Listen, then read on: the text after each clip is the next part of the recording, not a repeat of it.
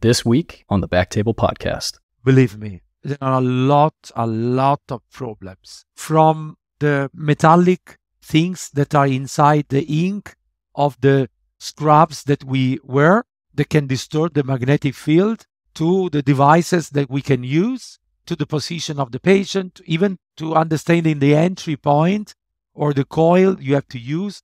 It's hard, but if it's not difficult, it's not exciting. The only exciting things in life are things that are difficult. Easy things are for all people. We are neuroradiologists. We prefer to do more tough things, more difficult things. That's the salt of life.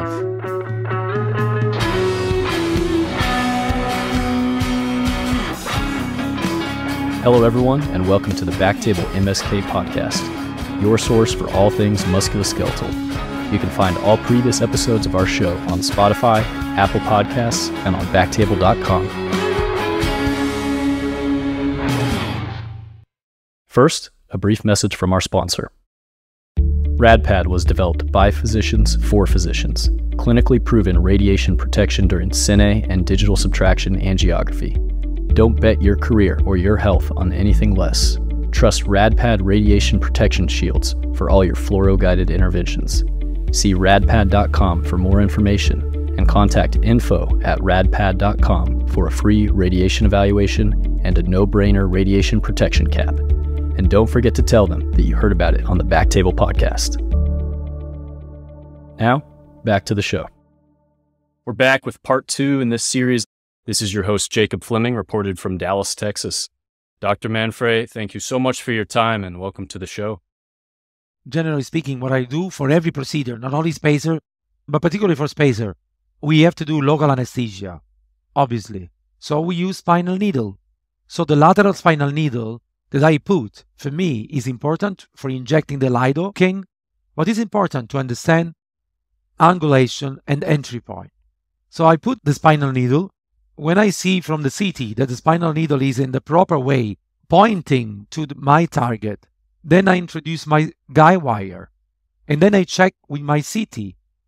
When the guide wire is in between the two spinous processes, and I do my CT scan, and I see that the guide wire is even scratching the facet, so as deep as possible, because you cannot go in between the facet area, obviously.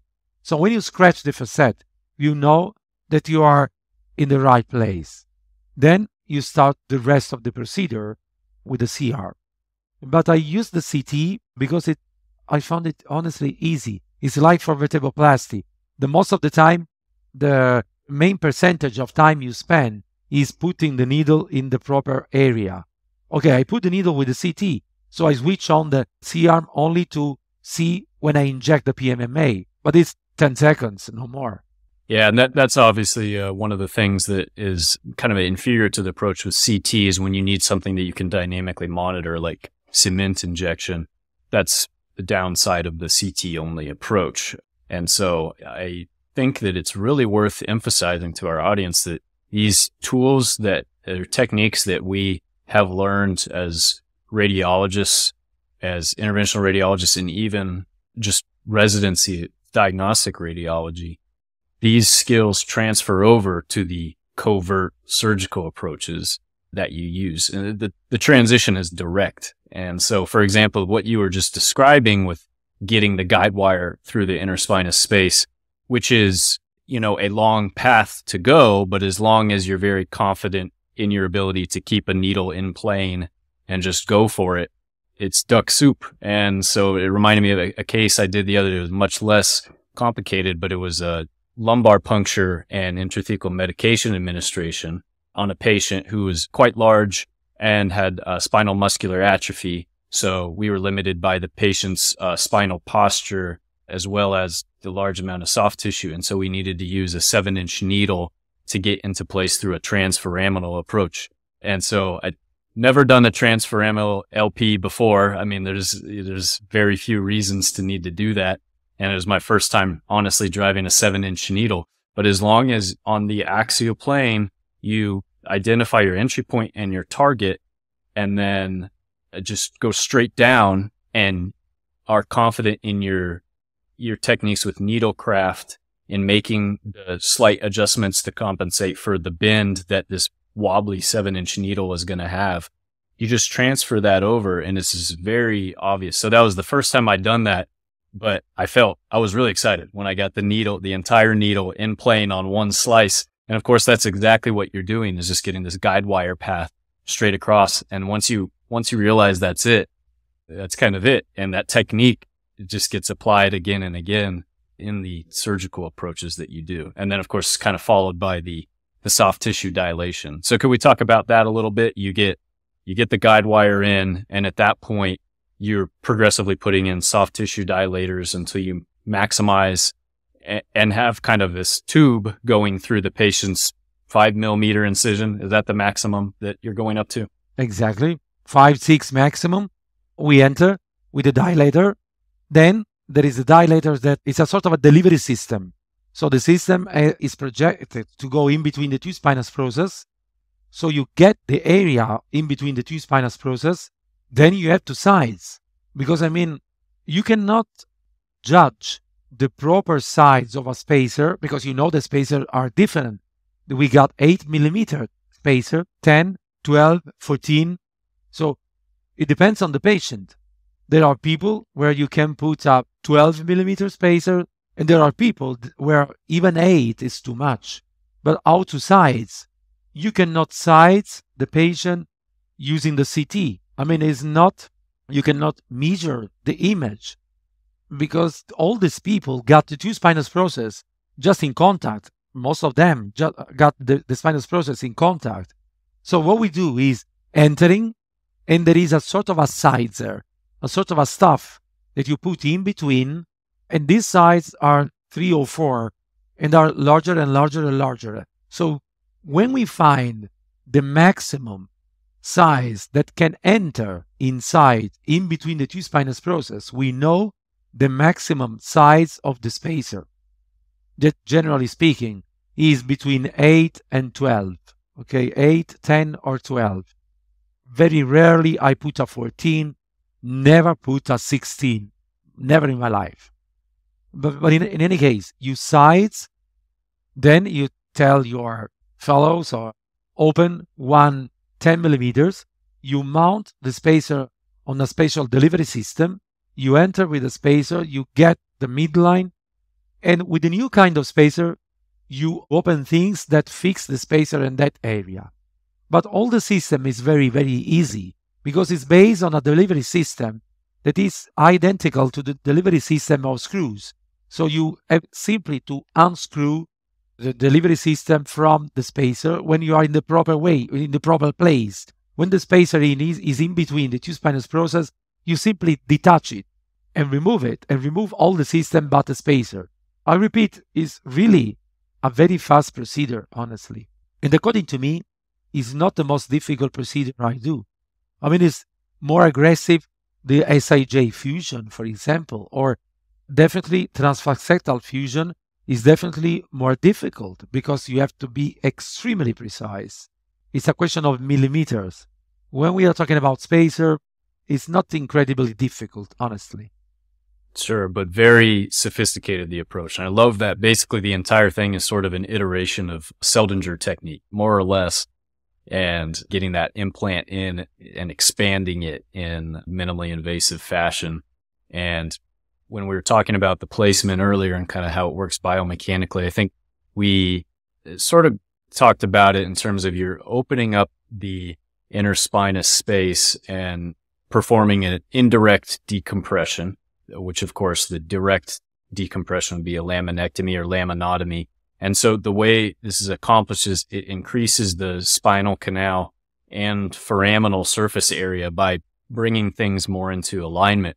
And so I do want to talk about alignment because I see this claim all the time. I know you're no stranger to it. And it's something I saw just the other day of a spinal surgeon kind of throwing this around with no data to back it up. But the idea of a spacer as kyphosis inducing. And I know you have something to say about that. So how do you respond? It's 1 year that we have the weight-bearing machine, the weight-bearing system. So we evaluate people in the upright. And all my patients that are supposed to put a spacer, all my patients undergo an upright MR scan the day before, the day after. So number one, but I have to publish this, so this is something brand new, okay? But I got sufficient data to be published. I don't Hot have off the enough press, time. not even on the press yet. Not on the press, exactly. But I showed this data in some conference. So number one, we demonstrated in our patient using the analysis that the machine does that not the spinal canal nor the foramen, but the dural sac expand because it's an MR. So we don't measure the spinal canal like on CT. The machine measure for us the voxels inside this dural sac. And what we saw, and that the machine tells us that the mean, minimal, and maximal area in millimeters squared, okay, enlarged significantly the day after. I got patient, generally speaking, the area is multiplied by 10 the day after. That means the day before was 7 millimeters square, the day after is 78. I remember one patient I did 2 weeks ago. So it's something that you did because it's something that happened in 24 hours. So definitely is related to the spacer. So number one, we proved that the spacer enlarged the dural sac. Number one. Number two, I know that one perplexity from the literature was we put a spacer, we create a natural kyphosis. We got our revenge because there is a very elegant paper published on Spine 3 years ago demonstrating that the spinal alignment and even the pelvic tilt, but I mean the posture of the patient after the spacer improved. So we don't create a kyphosis. It's even better simply because when you open the space, there is no more, pain for the brain. The brain understands that now it can be better in the upright position. You know that all the people with spinal canal stenosis try to stay kyphotic position because they try to enlarge.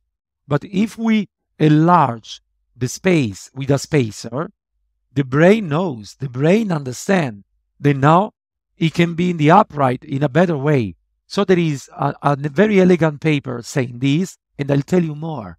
We got the results of our MR weight-bearing studies, and we evaluate not only the size of the dural sac, we evaluate the position of the vertebra, the lordosis, the listhesis, and even the general alignment of all the spine.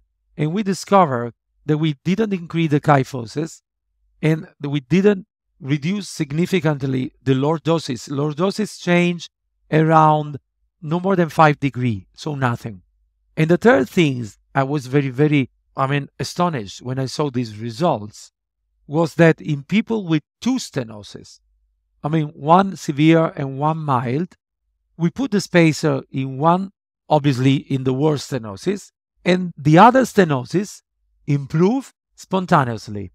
That means that if we ameliorate the position of the spine, putting one spacer in one level is not only an improvement in one level, it's an improvement in the general spine morphology. We don't change a level, we change the spine morphology. This is according to me, is extremely important to understand because we do an action on the whole spine, touching one thing. And we have these very, very interesting, results demonstrating that the dural sac in the level that we didn't treat it, expand, enlarge the day after, I repeat, after putting a spacer in another level. So probably we ameliorate all the general spine putting one single spacer, but definitely, we don't create kyphotic people. Obviously, if you see the woman I saw 2 months ago, 37, so 37 and spacer, they cannot marriage. You cannot put a spacer in a 37 girl, okay? It's absurd. This woman had 3 spacer. She got kyphosis. But if you put 3 space, I don't put never more than 2. And it's very rare, honestly, the patient where I put 2 spacer, okay? But never put 3. Obviously, if you put 3 or 4 or 5, you will create unnatural kyphosis, but not if you put 1, definitely. Oh, that's really amazing, the results that you talked about. I like how you explained that from the biomechanical standpoint, that we're not just pulling things back or just shoving this thing in there to space open the interspinous spaces. You're actually changing the topography of the spinal canal and the dural sac foramina and so on. And I think it seems to me that a lot of people don't really think about it from the dynamic aspect, which is that when you're putting the implant in, there's ligamentaotaxis and things are kind of getting pulled into a more anatomic position. I think a lot of people just think that the anterior column as a static structure, and when you put the spacer posteriorly, it's going to create this angulation, which what they think of is way more than what actually happens.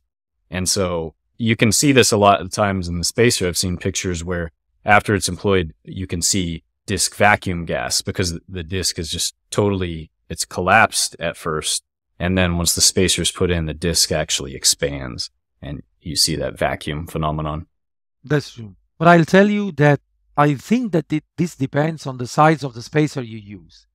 Because sometimes one of the main mistake is putting a spacer that is too large. I know that generally speaking, surgeons put spacer in the operating room.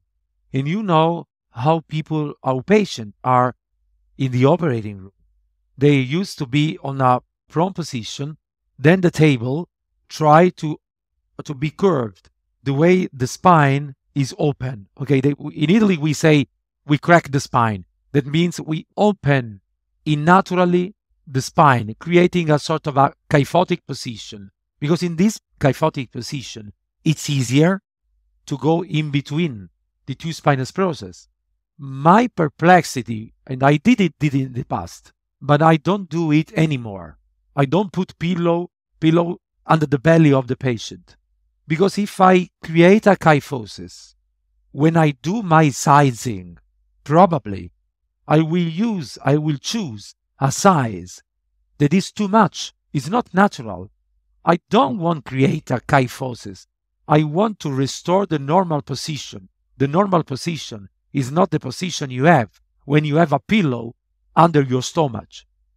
That's why I don't create a kyphotic patient to put a spacer in. I don't size this way the spacer anymore. I put the patient lying on the bed without unnatural position.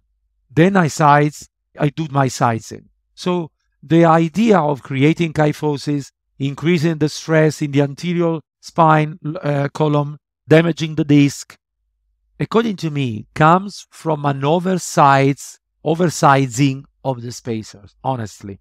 Yeah, sure. That makes a lot of sense. And you hear about the flexed positioning for spine procedures and surgeries a lot, and it can help in the procedure itself, like you said, to make it kind of easier technically. But as you said, like we've talked about with standing MRI, you and I, is kind of a fake position. It's not physiologic and could lead to oversizing the implant. So really good pearls there, both for the placement and some clinical pearls in regards to responses for the kyphosis. And we'll be sure to link to that paper in our show notes for our listeners. And thank you so much for the explanation of spacers so far. And it's plain to see why it's a powerful tool that can be used properly or misused if doing something like placing 3 spacers, but very powerful for the problem of spinal canal stenosis. But there's a new advancement now. The next evolution is the fusion spacer.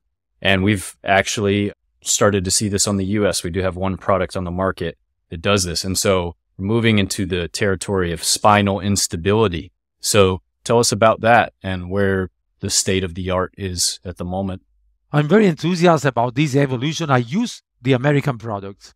I know it. Powerful, extremely powerful. And in Europe, there is a new system. I think that is coming out in the US in a while. But the idea is that a lot of people that got spinal canal stenosis got instability. I mean, instability is always back in the kitchen of spinal canal stenosis. And particularly now that I use my weight-bearing upright MR, I see more and more and more people with spinal canal stenosis that when I evaluate them in the upright, they got listhesis. But if I have listhesis, spacer is not sufficient because the people got two diseases. They got listhesis, so instability, and they got spinal canal stenosis. So I have to enlarge and I have to fix. So I have to do two things. Thanks God, this new kind of spacers does two things in one shot. I mean, how do you say, you kill two birds with one stone. I mean, in Italy, it's something like similar. Yeah, exactly. I mean, exactly right. You know, I will never forget the mother of a friend of mine that was treated for 3 years from a psychiatrical point of view because she said, I got pain in my leg and the MR was always normal. Then I analyzed the patient in the upright and she got a listhesis, almost grade 2, completely occult in the conventional MR. So it was an occult instability. And we used for the first time this kind of new spacer because when she was in the upright, she got listhesis and obviously she got stenosis. If you have a listhesis, you will have a stenosis for sure. So we put the system and everything was blocked. Nowadays, we use it routinely in all the patients that got stenosis and listhesis. And back again, we analyze all these people in the upright and we see that listhesis the day after disappear. So this is the proof of fixation, not fusion. Fusion, nature will do the future. But fixation is immediate.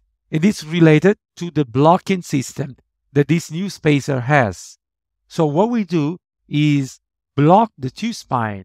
In my idea, as we are talking about the future, my idea is there are a lot of new stuff in the market that are coming out about percutaneous fixation of the percutaneous cage. So if you want to do a 360-degree fixation, okay, you can put 4 screws, 2 rods, and cage, or probably in the future, in coming future, we will block the posterior spine with a spacer that blocks, so with a fixation spacer, and we will block the anterior spine with percutaneous cage. I mean, this is my idea. But up to now, the reality, the real life is that we have spacer that does an incredible, powerful fixation. So we are not supposed to treat only the spinal canal stenosis. We can treat instability in a very elegant way, because at the end of the story, it's always a 3 minutes and 30 seconds procedure. Even the blocking procedure is as fast like a spacer is. So it's really, really a very interesting evolution of the spacer. And I'm enthusiastic about this. For me, that I use spacer from 2006. So it's more than 15 years that I put spacer. This is revolutionary, definitely.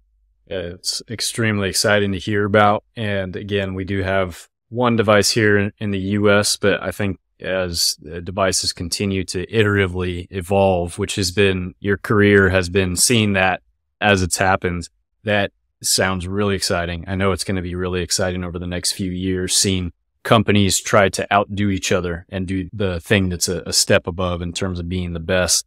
And love that you mentioned the percutaneous 360 fixation and fusion. That's something Dr. Beal brought up on the show previously. And we just throw that out there, another little David Goliath thing with our spine surgeon friends. And again, all that in the context of what we discussed earlier about proper patient selection. And a lot of times using these in very ill patients. Like you said, a lot of the patients you treat are elderly, multiple comorbid conditions that just make traditional spine surgery not a great alternative for them. And it's been great. I've been hearing about certain things with awake spine surgery and things like that. It's great. But I do think that, there's been a natural progression towards doing things in the least aggressive manner, and which the spacer is, I feel like it epitomizes that. And when used appropriately, and, We talked about this earlier with some of the criticisms and things, and some surgeons saying that they don't like the spacer because they had to remove several of them, which I hear this a lot. And like we discussed earlier, if you're using the device improperly, it's not going to succeed because it's not the right tool for the job. And so I think what you're saying makes a lot of sense in pushing this covert surgery even further. I think that's just the logical next step. And my response to the surgical community who would say that, hey, that's a step too far. We're the only ones who do arthrodesis of the spine. I think that it has to be all couched properly in our background in image guidance and fundamental understanding of biomechanics. So I don't really feel like that's something that should be done by any interventional pain physician, nor do I really think that's likely for that to happen. Everyone kind of has their technical comfort level, and you've been working on these procedures your entire career and perfecting these approaches. And with the image guidance, a lot of it's relatively simple, but it seems to me that the subset of people who would even be practicing that technique is going to be pretty small. But I don't know. Do you agree with that, or do you see it in a different way? No. I fully agree with you. I mean, the critical thing is that, I repeat, it's not a difficult procedure, but we have to be extremely, severe in the selection of patients. Spinal canal stenosis, I think that I see at least 10 patients every week with spinal canal stenosis. Obviously, I don't put 10 spacer a week, simply because not all the patients should be treated. That's the key. You should be extremely selective. It's the only way to. Otherwise, we will do a lot of mistakes, and things we will improve in the future. I do believe making the procedure even easier, and probably, as I told you, using something different from the CT, because I'm working on a new project that I showed to people that comes to my hands-on, for example. Because my idea is, okay, which is the best machine to look to the spine? Come on, it's MR.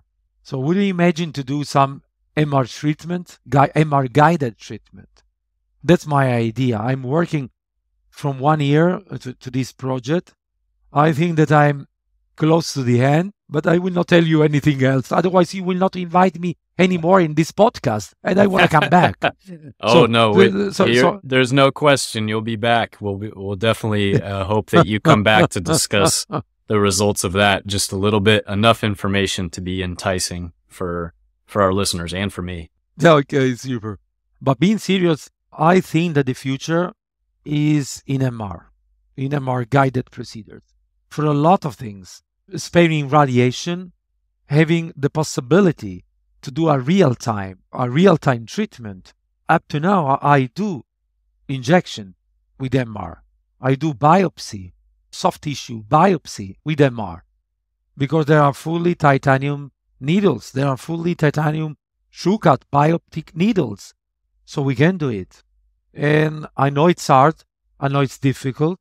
And believe me, there are a lot of problems that we are facing from 1 year, from the metallic things that are inside the ink of the scrubs that we wear that can distort the magnetic field, to the devices that we can use, to the position of the patient, even to understanding the entry point or the coil you have to use. It's hard. It's difficult. But if it's not difficult, it's not exciting. The only exciting things in life are things that are difficult. Easy things are for all people. We are neuroradiologists. We prefer to do more tough things, more difficult things. That's the salt of life. Absolutely. And your career has really shown that. You've throughout your career really been pushing these at the vanguard of the state of the art, which is fantastic. And I do want to highlight for our audience one of the resources that you've made available, which is, I'll show here, it's the New Procedures in Spinal Interventional Neuroradiology series published by Springer. And I acquired these books at least one of them wasn't very easy to find. So it's kind of a shame, but I've been telling my colleagues about these books. I think they're so great because aside from explaining the fundamental problems, and you've got a volume on spinal instability, the disc and degenerative disc disease, vertebral lesions, and of course, spinal canal stenosis. And you and the other authors go into great depth discussing the biomechanical underpinnings of these, cross-modality imaging, discussing all modalities from X-ray through, of course, CT and MRI. And so I love these because I haven't found any text that really approaches it in the same way of starting with that foundation and then going into the treatments and using excellent images of pre-op, intra-op imaging. So I really have to recommend this resource, and I thank you for putting it together. And one thing I do want to say, though, is like we discussed before we started recording, at least one of the books is from 2015. And while it still has, in a lot of ways, up-to-date information and stuff that we're actually still waiting to get in the US, a lot has happened in the last 7 years or so. So do you have anything new planned, any new texts that we'll see in the horizon? Springer contacted me. I don't love textbook, generally speaking, because textbooks, whenever they are printed, they are old. That's why I try to do a sort of instant book and a very practical book. I mean, I'm a practical man, so I didn't want to create the typical 1,000 pages book. And we'll show the thickness. This is the approximate thickness of the book. Yes, here. exactly. So, okay, something this that you volume have to, is 115 pages. Yes, exactly. But I mean, if you are able to say something in 100 pages, you should be able to say the same things in 10. So the idea was to create something very, very practical for people. Number two, okay, we have to renew it. Springer contacted me last year. Honestly, I didn't have so many times. This year was very, very crowded because we started after the COVID. We have a mess of conferences, and so we restarted. But Springer told me, please, we still have a lot of people that buy it. Renew it. Simply renew it. And I do promise I will do it. Particularly introducing the new stuff, the new things, the new diagnostic results we have. Same structure, but I mean, new fashion. Excellent. Well, excited to hear that, and definitely look forward to getting my hands on a physical copy of the next edition. I'll have to bring it to you to get signed in Italy at one of the ES&R courses, and that's the last thing I want to talk about. Is you're known for putting on a fantastic training course in Europe, and you resumed this year in your home base of Catania. And so tell the audience a little bit about the European Spine School and what it's all about. I mean, this was something that I invented, honestly, when I became the chair for spine, because the chair for spine for the European Society has to do every year the conventional course. Okay, I do it.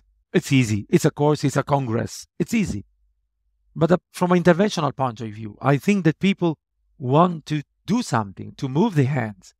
The power of the hands-on. So I create this hands-on, and it's a 4-day hands-on. And I named it the ES&R Full Spine Hands-on Courses. Then there were so many people that want to come, and unfortunately, so many people that we weren't able to host all of them, because on the other hand, if you want to have a successful hands-on, you cannot be 100 people. Maximum, we accept 20-25, because we subdivide people in 4 to 5 rooms. So if you are in a room with other 10 people, probably in 1 hour, you will not have sufficient time to do something. So my idea was, number one, few people. Number two, a lot of tutors. Tutors coming from all over the world. There are a lot of tutors coming from the US. Doug, that is a sort of a twin I have in the United States, because we do the same things. I'm so friends with Doug and with Josh and with all the other guys from the United States. It's my second family, honestly. So we have a lot of tutors. And for people that want to approach spine interventional, it's marvelous. I mean, if I was one of them, I would be very excited, because I spend 4 days talking with people that are so skilled, asking everything I want and doing practically things not on cadavers, but on phantoms. I decided phantoms for a lot of things. Number one, okay, there are a lot of people that come from different geographical area. So people are not supposed to touch cadaver according to their religion, okay?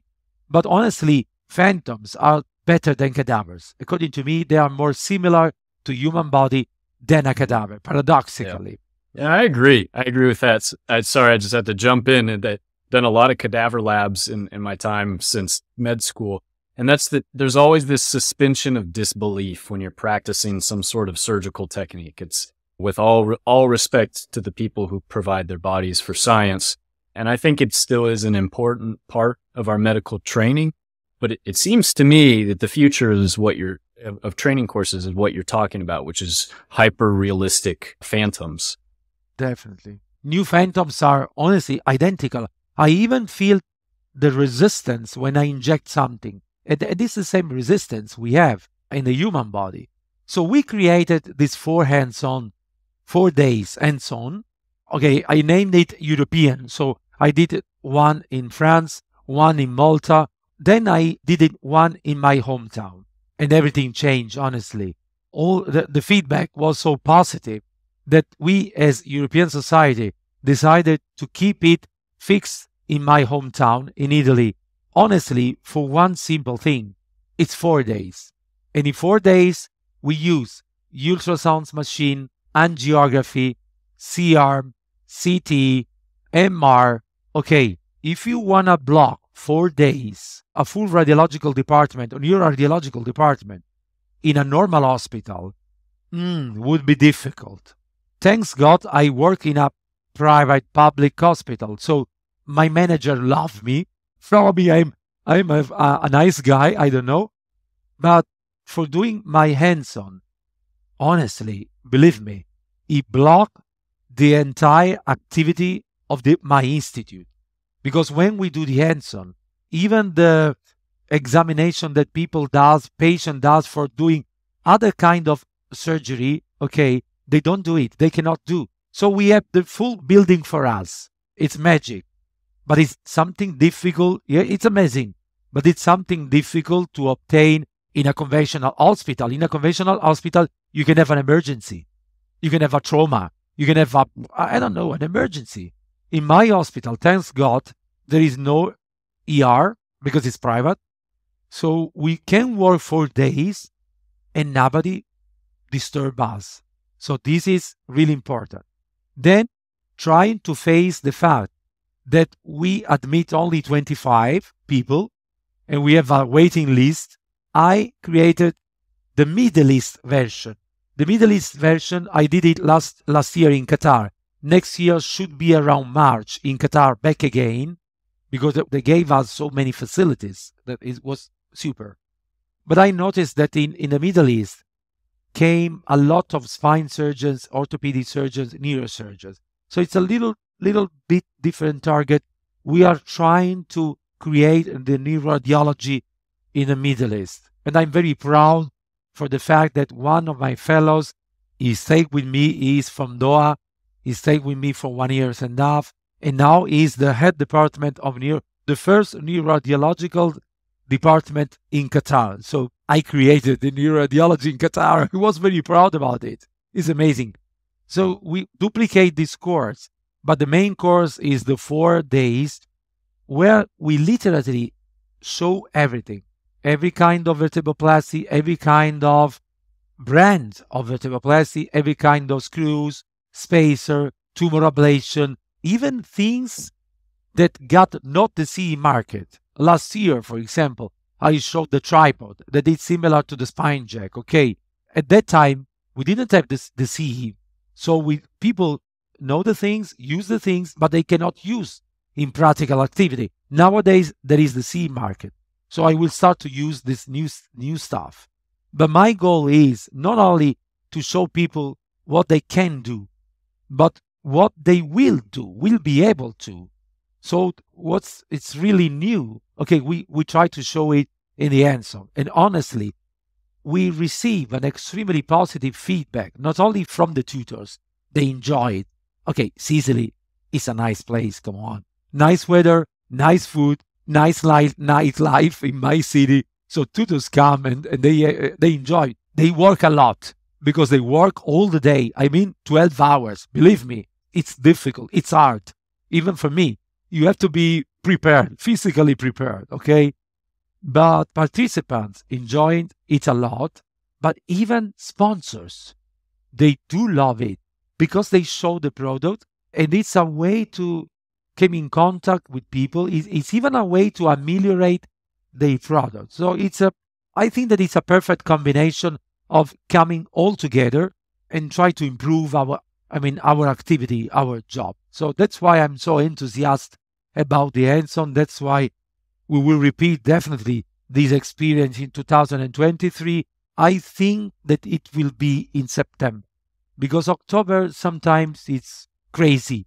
This year it's summertime, but sometimes we can have even a storm. September in Sicily is perfect. Not too hot. You can go to the swim in the sea.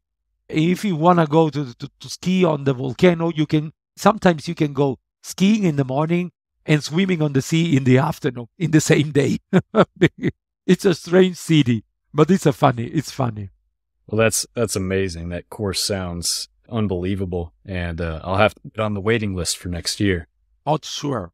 You will be. You have to. Yeah, absolutely. So I did want to get that out there because I think it just sounds like one of the best training courses in the world. There's no question we have to get one together in the U.S. I don't think we have anything quite like that yet. We have quite a few training courses through different societies and things, but nothing quite on the super cutting edge in that concentrated fashion. So, and of course, being able to have your facilities in Catania and play at home base and have all your equipment, that sounds really nice too.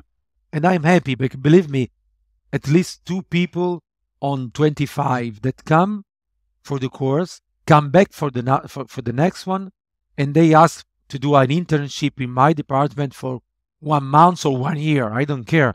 So I'm very happy about the fact that in my department I always have at least 2 or 3 foreign people, colleagues that come from all over the world. It's good for me. I learn a lot because I discuss with young guys. I'm not so young, unfortunately, but I discuss with them. It's funny. It's even funny the fact that in my department, all people talk just in English. English is the first language. Even from my technician, from my nurses, they are young and they are so excited by the fact that there are always people coming from abroad. So in comparison to the other departments, like surgery, oncological surgical departments, they feel a little bit, high class level because they say, okay, I'm a sort of a Vatican. So I'm sort of a state in the state. Okay, my department is the Vatican department in my institute because we speak in English. We do something different. It's fine. It's funny.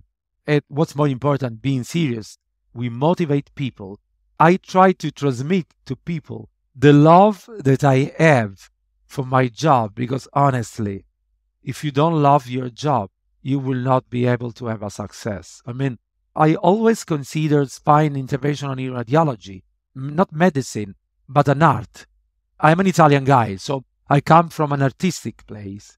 So if you consider your job as an art, this is the key of success, and people understand it. Patient, colleagues, your technician, everyone understand that there is something special in what you do. And I'm very, very proud, not about the success in treatments. Obviously, I am. I am proud by the fact that I see that more and more and more people come in my departments. That's probably one of the best medal that one can have on, stick on your scrubs, I think. I don't know, Jacob, if you agree, but it's something that, it's our fuel. Our fuel is not money. Come on. If I would earn more money, I have to change my job and do, for example, I do the influencer. Influencer earn a lot of money in Italy on the internet. but it's not a question of money. It's a question of love. So it's something that you cannot control. Love cannot be controlled. Absolutely. And that passion definitely comes through in your work and what you've accomplished in your career and just in this entire conversation. And I want to thank you so much for taking the time.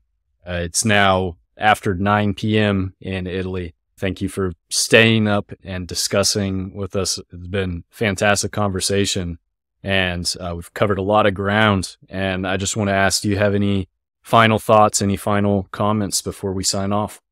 No, I mean, the final comment is, according to me, we are opening a new gate, like in the sci-fi movie, I think, honestly, that our job, we are not at the end of a story. We are just opening a new story. Spinal interventional neuroradiology definitely will increase in the future.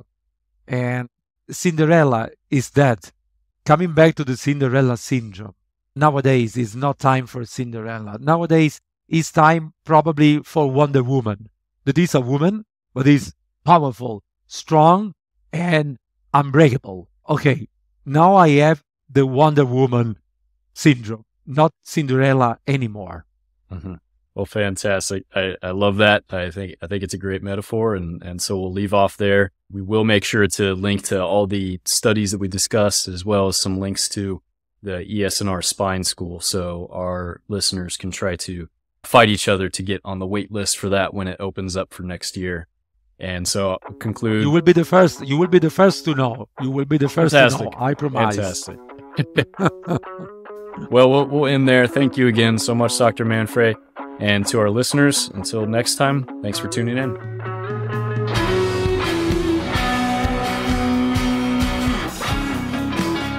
Thank you so much for listening. If you haven't already, make sure to subscribe, rate the podcast 5 stars, and share with a friend. If you have any questions or comments, direct message us at _BackTable MSK on Instagram, Twitter, or LinkedIn.